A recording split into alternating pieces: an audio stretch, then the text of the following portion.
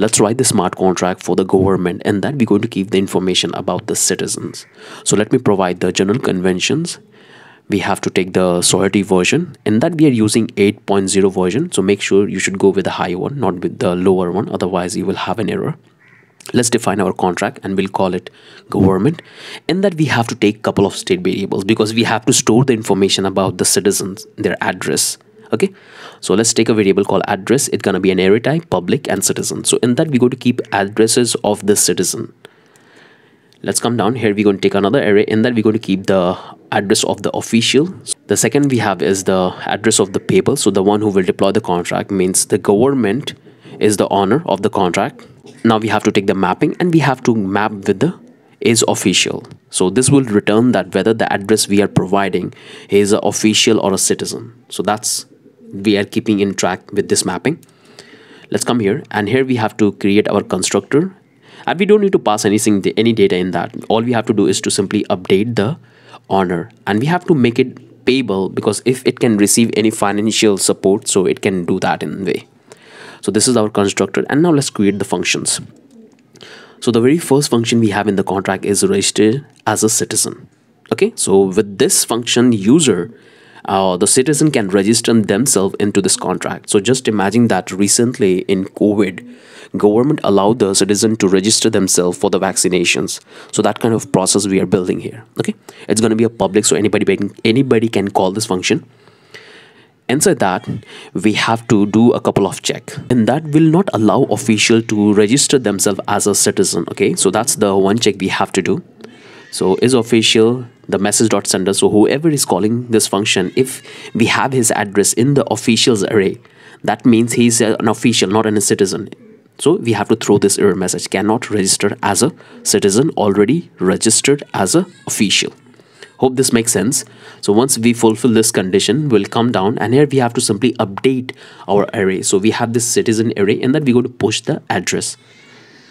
And this is the very first function for the registration. You can keep more information. So if you can keep the name, you can keep the address, date of birth, a lot of things you can keep in this array. But for the simplicity, we are going with the address. Okay. But when you will build in the actual real world project, you're going to take more data from the citizen. Okay, so this is the first function. Now let's come here. We have to build the second function, and that we have to call it registration for the official, because we have done with the citizen. Now let's do for the officials. So the same logic we have to follow here. We have to check for the conditions that this time only officials are allowed, not the citizen. So we have to throw this error message if a citizen try to register themselves by calling this function, and then we have to simply push this entire data in the official array. So this is the registration for the officials, and then we have to simply say this to true, because that's what we are mapping in our mapping. Okay, is official, so we have to turn it to true. So once we're done with that, and that's pretty simple. Hope it makes sense to all of you guys. Now let's move to the, and the third function we have in the contract is vote. So citizen can provide their vote. So in that we have to say candidate public. In that we have to check for the condition that official.message.sender. So official cannot vote. So only citizens are allowed to vote, not the officials. And here we have to take the another check that official candidate must be registered as an official. So that's the simple check that the candidate who's registering themselves, they are not the officials. This is the pretty simple things. Okay, I believe it makes sense to all of you, but we are not doing anything into this function. I just built this function that you can do a lot of things by using these functions in the contract. If you want to organize voting, or if you want to receive funds, or if you want to provide any special privilege to that candidate for the vote, you can include that. So that's why I've keep this in empty. So now let's write the fourth function, which is called propose law. Okay, and that we have to pass the string, and we have to take this proposal public, so anybody can call this proposal, and then we have to check for the statement. So official.message.sender, only officials can propose law. Okay, so we don't want to take any proposal from the candidate, but we want to take from the officials, because what happened in the normal legislative system, only officials and representatives are allowed to take any decision in the government or in any institution. So they have the right, because they are the selective members, so they can take the proposal and they can go with that. Okay, So that's the first check we are doing. Let's come here.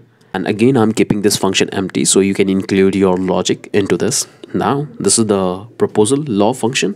Let's come down and we have to write one more function, enact law. It's same in that we have to take this memory proposal, and in that we have to do the check. So message.sender is not the honor. Message.sender is equal to honor. Only honor can enact law. Okay, so this function will allow to make the proposal come to live. Only honor can make the proposal live. Again, I'm leaving it for you as a challenge to build the logic around this. Okay, so I'm telling you what are the things you have to include, and that's why this time I'm not including the functionality. I want you to do the hard work and do a practice. So this is the fifth function we have. Let's come down. We have to create one more function, get officials. That's pretty simple. So it's going to be an array type, and that's not really hard. All you have to do is to return the entire array. This will give us the officials, and now we have to build the function for getting the citizen. So it will tell you that number of citizens we have in the contract, and we'll get all the addresses of the citizen. Okay, so hope this entire thing makes sense to all of you guys. Let's come here. We have to write one more function called grant access. So if you want to provide any access, you can do that. Okay, so payable, user, public, and that we have to do the check. So the check we want to do is that message.sender is equal to the owner, because only he can allow the access. Okay, and once we provide the access, we have to simply update the address of the owner, and that looks pretty fine. Let's come here. We have to take another function called revoke access. So once you provide an access in the contract, you need to have a function which allow them to revoke the access. So in that, we're going to pass this user, public, and the same thing we have to do here. We have to check for a condition that the person is calling this function is an owner.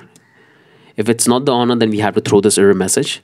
And here we have to check for another condition that the person is calling the function is not the owner, cannot revoke access for the current owner. That looks fine.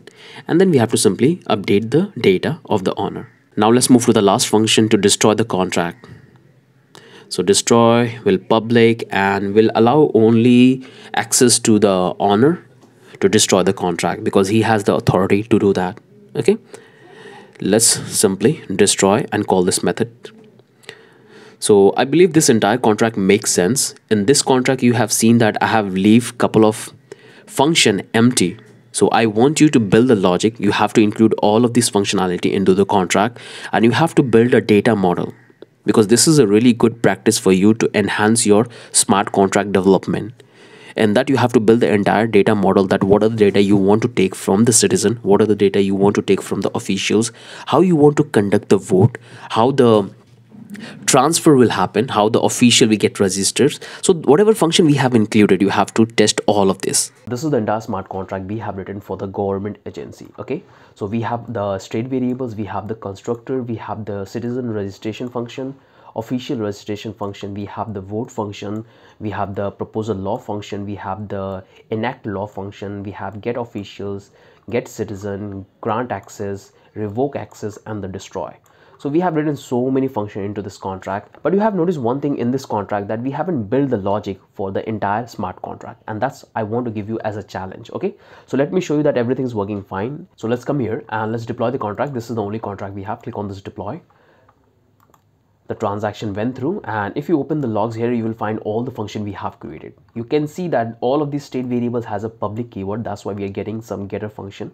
So you can click right now, you will have empty, everything is empty. So this is the function we have for the registration for the citizen. You can see this is the function, and this is the function we have for the officials. Right now we are not passing any data into this. So I want you to write the logic.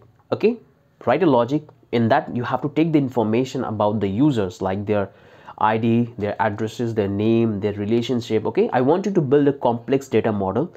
In that you have to keep the track of the current person, and you have to keep the track of the two of his generation. Okay, dada, papa, okay, father and grandfather. So these are the three types of data you will take. Okay, and each of these data will come in the form of group. So there is one set of data for the user, there is another set of data for the parents, and the other set of data from the grandparents. Okay, so it's going to be a huge and complex data model. So just design that and do let me know in the comment section. Okay, so this is for the citizen, this is for the officials. So if you look at the government organization, or if you look at to the any centralized organization, so people, the employees, or you can call it people, they have certain designation in that. Okay, they have certain roles. So you have to think as an authoritarian. So you are working in a company, what are the designation you have, what are the roles you have, what are the areas you handle, what are the controls you have in the company, what are the decisions you make.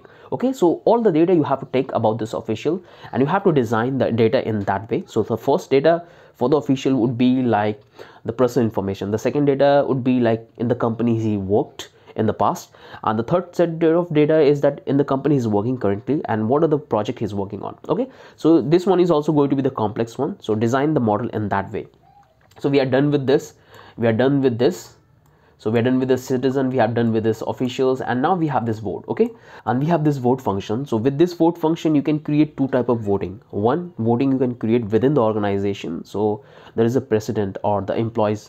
So if you want to conduct a vote for the any particular place, you can do with that. And in case of government authority, so you can take it into the sense of like just imagine that you are conducting a small voting. Okay, small voting where you want to elect any person. So in that way you can create that voting, and you have to think that what kind of data structure would be, what type of data structure you will design for the voting process. Okay, and the entire data of this smart contract, that would be relevant with each other. Okay, so this one is going to be a very complex one. As I told you that in the past two smart contract tutorial, I've give you a hint that how to structure, how to think about the data. I hope those two video will help you. So this is the law proposal function we have in the contract, and that what we are focusing, we are allowing official to make any law for the citizen. Okay, so all the data is relevant with each other, and this is for the getting the information about the official, that how many officials we have. This is for getting the citizens in. This is going to access. So if you are the head of the organizations, and if you want to grant the access to someone else to make a decision on behalf of you, so you can make this function. And this is the for revoking that access. Okay, this one is a pretty common function you will find in most of the contracts.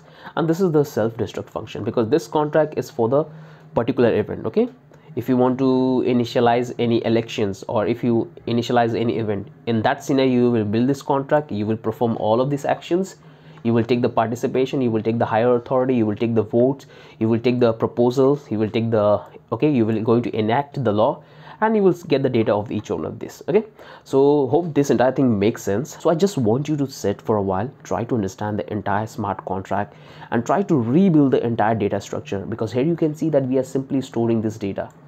You have to utilize the data in such a way you can utilize in other function. Okay, and I want you to write down the data model which you are building in the comment section, so other can follow that, and we'll try to build an application on top of this. Okay, so I'll get enough functionality from your end, then I will put my effort, and I'm going to redesign the entire contract so we can utilize it. Okay, so must tell you to rebuild this one and try to do the practice if you really want to be good in the smart contract. So make sure to save the playlist, because all the video will go in that. We will have close to 60+ video on this smart contract project, where we're going to pick different industry, and we'll try to design different model, and I'm going to give you this kind of challenge throughout this entire playlist.